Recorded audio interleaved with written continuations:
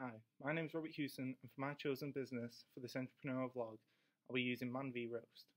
Man V Roast is a small business located in Hyde Park which offers high quality hot meals such as sandwiches and carvery dinners at a good price and fast service. Definitions of entrepreneurial marketing consistently differ from one to another. For example, Stokes' definition from 2000 suggests that entrepreneurial marketing is restricted to that only of the small or medium-sized enterprise, or SMEs as they're otherwise known.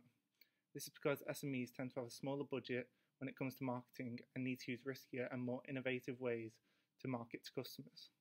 However, more recent definitions of entrepreneurial marketing suggest that these practices are not restricted to that of the SME. For example, Chasten's definition suggests that rather entrepreneurial marketing is an adoption of a philosophy which challenges already established marketing norms. This definition of entrepreneurial marketing can be applied to larger organizations and isn't necessarily dependent on whether the individual or organization is working on a shoestring budget. It's rather about the behavior exhibited by them in terms of the way in which they are going about their marketing activities. The macro environment, according to Kotler, is the largest societal forces that affect the whole microenvironment. These can be split up into different categories. The most common framework when deciphering what is in the macro environment is PESTLE. For a business like Man V Roast, technology is a large part to play in their marketing. They implement the use of social media quite frequently in their marketing strategy, with their Facebook page being the main tool of choice when delivering their promotions. As you can see from this clip, they use Facebook as a vehicle to showcase their videos to potential customers, using entrepreneurial marketing tools such as challenges to promote their business.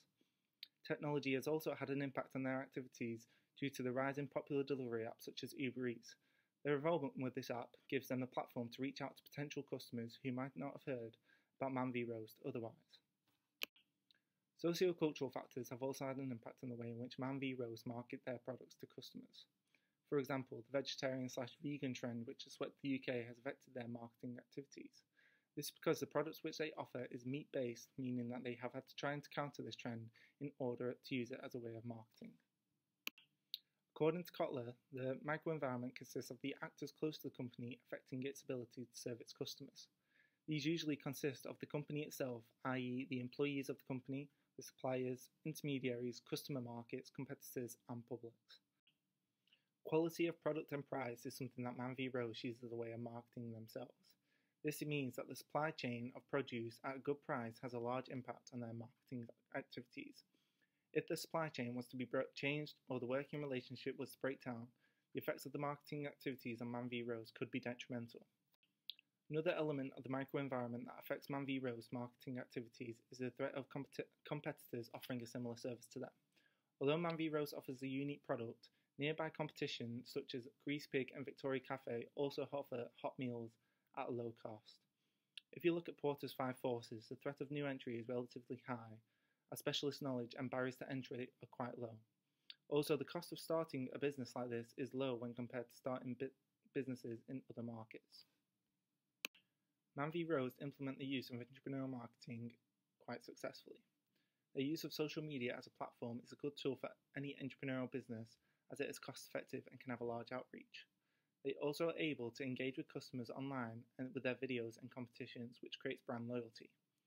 Also, their use of intermediaries such as Uber Eats is a good use of entrepreneurial marketing, as they're using their popularity as a means of finding new customers and making sales. However, Man V Roast could improve in some aspects of their entrepreneurial marketing approach. One recommendation I could give is that they could use other intermediaries such as the Headingley Cricket and Rugby Ground due to its vast popularity and close proximity to Man V Roast. They could use this intermediary as a way to either market their products or offer their services. One way in which it can market their service is by visiting the ground at popular times and handing out flyers and leaflets to visitors. This could potentially create new customers as they will be close by to the ground once the game is finished and would be more likely to visit Man V Roast. Another use of this intermediary is that they could possibly contact the ground and offer their services as a food vendor during games. This would be good for Man V Roast as they could have a spot at the cricket ground where they could reach new customers they otherwise wouldn't have reached. For example, many fans of different teams would visit the ground and wouldn't have heard of Man V Roast, so offering their services at the ground would create exposure for their brand to potential customers who aren't even from the area. This use of intermediary would be beneficial to Man V Roast as they could piggyback off the popularity of this venue to promote their business and to generate sales.